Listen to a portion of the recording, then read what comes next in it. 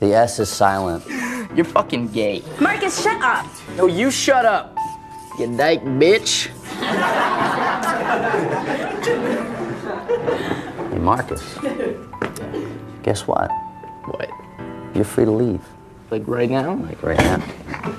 Alright, yo, I'll catch you later, man. What the fuck? His name is Henry. Today was his first day as a substitute. There was only one rule in his class. If you don't wish to be here, don't come.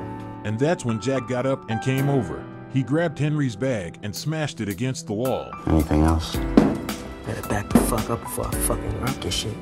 That bag, it doesn't have any feelings. It's empty. I understand you're angry. You have no reason to be angry with me because I'm one of the few people that's here trying to give you an opportunity. Now I'm gonna ask you to just sit down.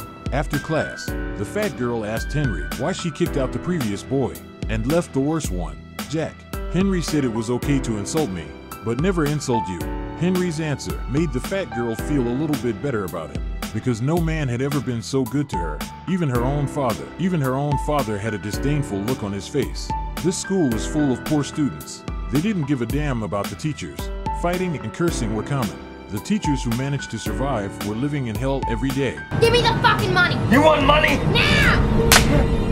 The girl asked the old man next to her for payment. The man not only refused to pay, he slapped her. The girl was very upset. She turned around and followed Henry, who was alone, out of the car. On the way, she tried to make a deal with Henry, but Henry refused. But when he came home the next night, I'd run into that girl again. It was like she was waiting for him. She asked Henry to give her money, but Henry didn't give her the money. He took her home. So they went to Henry's rented house. Henry brought the girl a sandwich and juice and put his hands on the girl's legs. Hey, hold on, man. It's $100. But the girl was mistaken. Henry just noticed the bruises on her legs. Then Henry took the girl to the bathroom and disinfected her wounds. Then he gave the girl a bath. He let her sleep on the bed. He made himself a bed on the floor. For the first time in her life, had ever been treated so gently by anyone.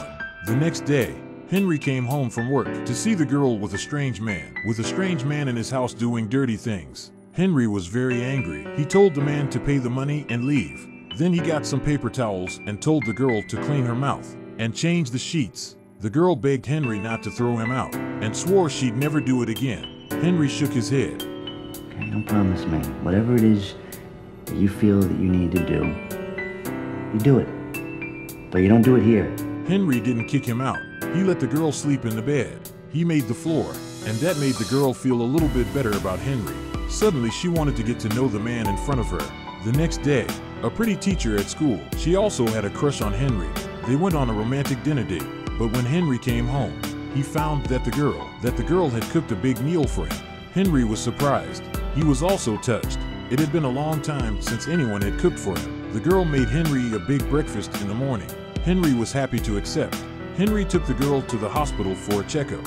They went shopping together. They exchanged gifts. The girl gave Henry a ring. Henry gave the girl a notebook. On the way back, the girl slept quietly on Henry's shoulder. They were like lovers. One day, Henry went to the hospital after work to visit his grandfather. He saw the girl there. Henry was surprised. Why was she there? It turned out that the hospital had called Henry's home. The hospital called Henry's home and told him that her grandfather was dying. The girl had been here all day. Grandpa kept asking his mother for forgiveness. This is also a painful memory for Henry. Henry imitated his mother's voice and comforted Grandpa. Grandpa was comforted by him. He closed his eyes. The girl asked Henry how his mother had died. Henry thought for a moment and said he had no memory of his father.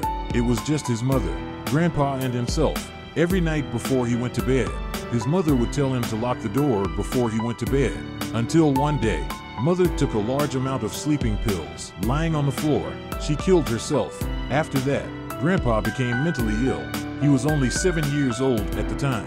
His memory is a little fuzzy, but his mother's death must have been related to his grandfather's. He didn't understand much at the time. Until today, he realized the relationship between his mother and grandfather. Mother was protecting him in a special way. The fat girl at school gave Henry a portrait, and it was Henry, but there was no face. The classroom was empty. Henry saw the fat girl's sadness and loneliness, and tried to help him. The fat girl was so moved that she cried. The fat girl fell in love with her teacher. She cried and asked him to hug her. The teacher tried to push her away, but he didn't expect. This scene was just witnessed by a female teacher who had a crush on Henry. She accused Henry of being a pervert. When she heard the word pervert, Henry remembered his grandfather and mother. His long suppressed emotions finally erupted. I'm not some sick old man! Is that what you think of me? Is that what you think? I just wanted to help her! After venting for a while, he left the classroom in anger. At this moment, Henry shed tears of loneliness. He had finally made up his mind to send the girl away. He was afraid that if he stayed in contact with her for a long time, he was afraid that the two of them would develop feelings for each other. The girl begged and pleaded. She had come to think of Henry as her family, but it didn't change the fact that she was taken away.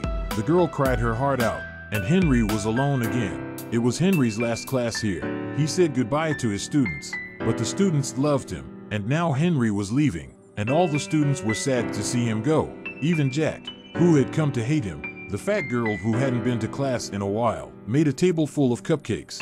Henry went over to say goodbye and gave her a notebook, but he didn't show much joy. When Henry said he wanted the black cryface cake, the fat girl didn't give it to him. She handed him a smiley face cake. Henry tried to apologize, but she cut him off. She just said goodbye to Henry. Then she picked up the black cake and ate it. It turns out the fat girl put a lot of poison into the cake. The girl collapsed. No matter what Henry did, he couldn't wake her up. Henry sat alone on the bench for a long time. He felt responsible for the girl's death. At that moment, he realized something. Since he had given someone warmth, he shouldn't have given up on him. He went to the orphanage where the girl was kept. The girl saw tears of hope in his eyes. He smiled with relief. The girl ran into his arms. They hugged each other tightly. At the end of the movie, Henry went back to teaching at the worst school in the world. He's still trying to save them, and his only regret was the fat girl in the corner of the classroom. That fat girl in the corner of the classroom will never be saved.